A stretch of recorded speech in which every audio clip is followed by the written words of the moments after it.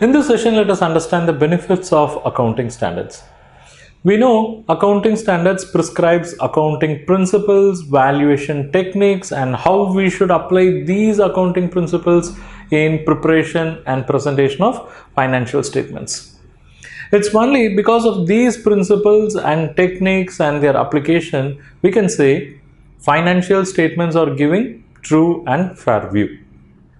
In case if these accounting standards are absent, then different entities will resort to different accounting treatments and it would lead to total confusion. However, accounting standards are ensuring that different accounting treatments are eliminated or at least reduced to a reasonable extent.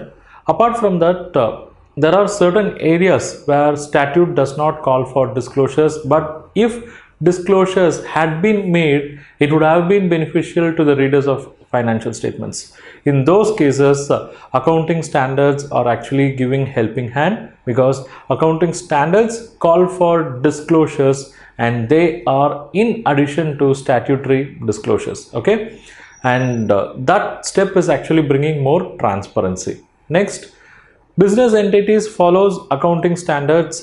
And because of that, we can now compare financial statements of different entities within India, and to a limited extent, we can also compare it with the financial statements of companies situated outside India, say in the different parts of the world.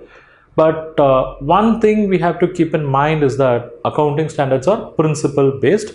So because of that, in some cases, application of accounting standards will become judgmental, especially in case of complex business transactions and in cases where there is a conflict between accounting standard and legal requirement.